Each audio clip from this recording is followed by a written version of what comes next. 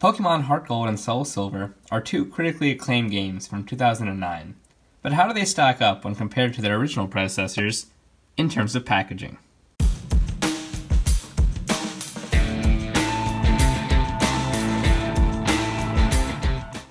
Pokémon HeartGold and SoulSilver versions were released in September of 2009 in Japan, later being released in 2010 for the rest of the world.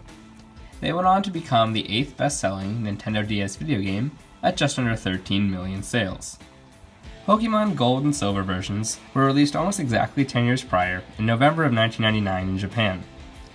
They went on to sell extremely well, reaching 23.1 million sales worldwide by 2010, nearly double the sales of HeartGold and SoulSilver. This made them the third best-selling Game Boy game of all time, only behind Pokémon Red and Blue and Tetris. They have since gone on to be one of the best-selling main series Pokémon games, again only second to Pokémon Red and Blue.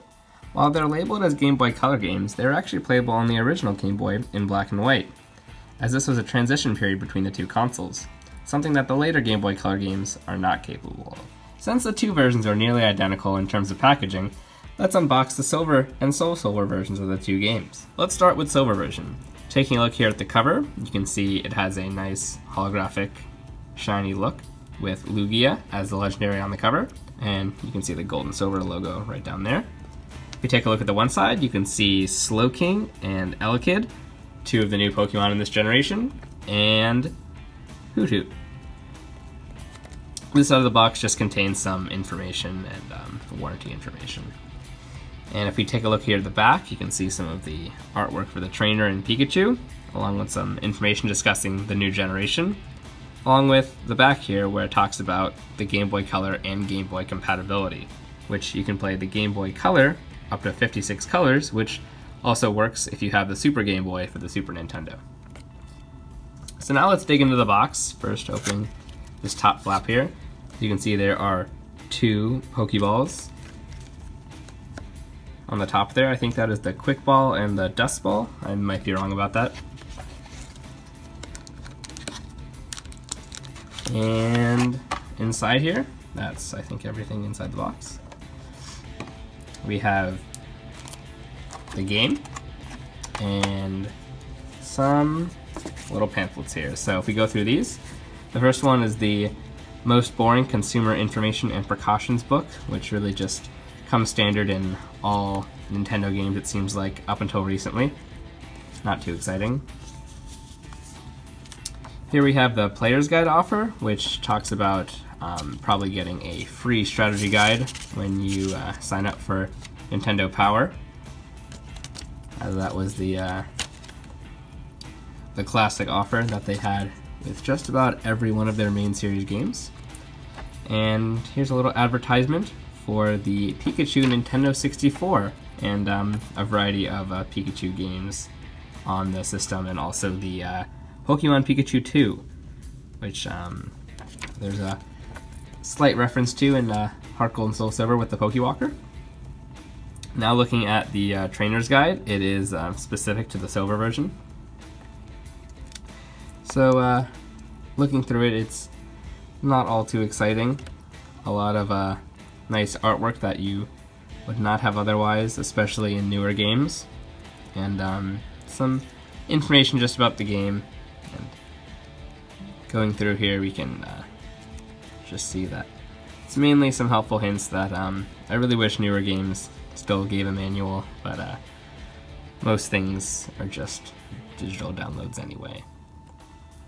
And it talks a little bit about linking and trading, along with mystery gifts, which could be received at stores such as Toys R Us if you were to go there, which sadly is no longer open. And that's about it. Interestingly, the Nintendo Authorized Repair Center phone number is actually still in use, so if you have any repair needs from Nintendo, you can still call that phone number and they will help you. Now taking a look at the game.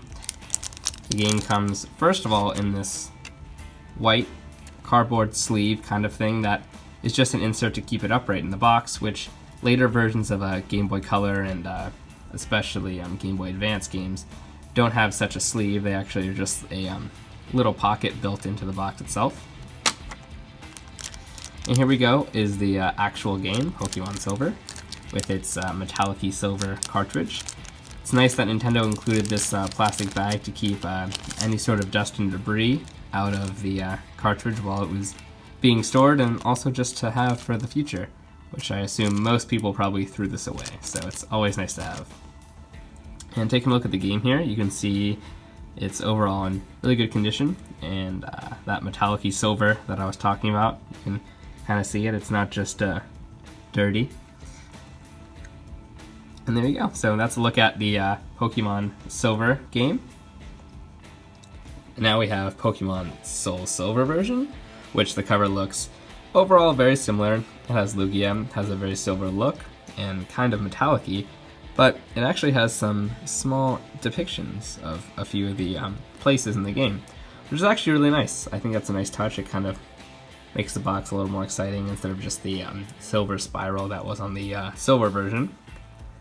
Here it talks about the Pokewalker accessory, and if we look at the sides, they are much less exciting than the silver version, having really nothing except for just saying Pokemon SoulSilver and Pokewalker on pretty much all the sides.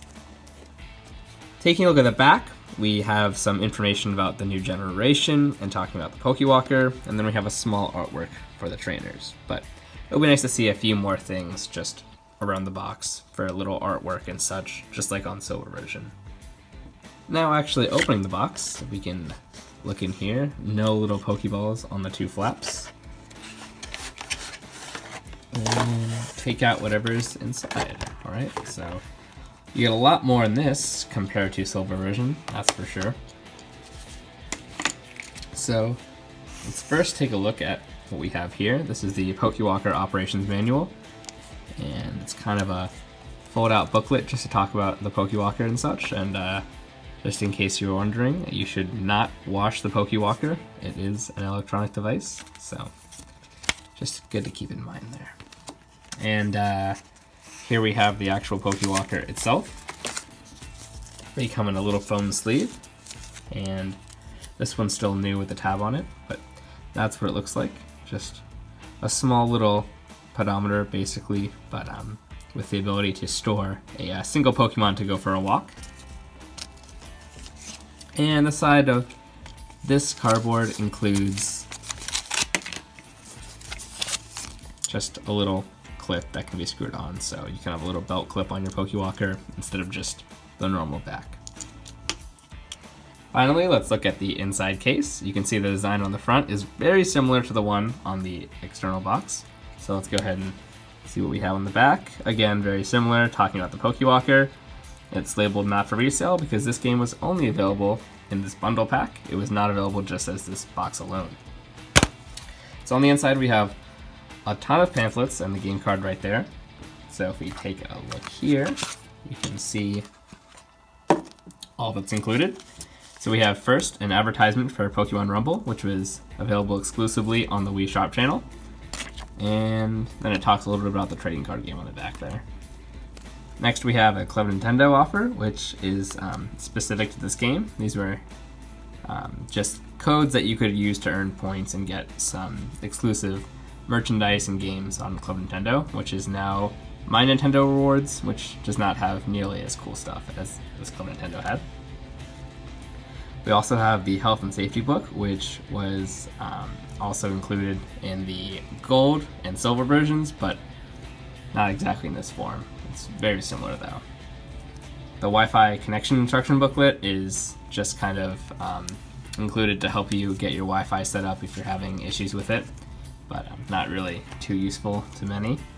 And finally, we reach the SoulSilver actual manual, which it's very nice. It has this kind of paper texture feel. It's kind of matte. It's not very glossy whatsoever.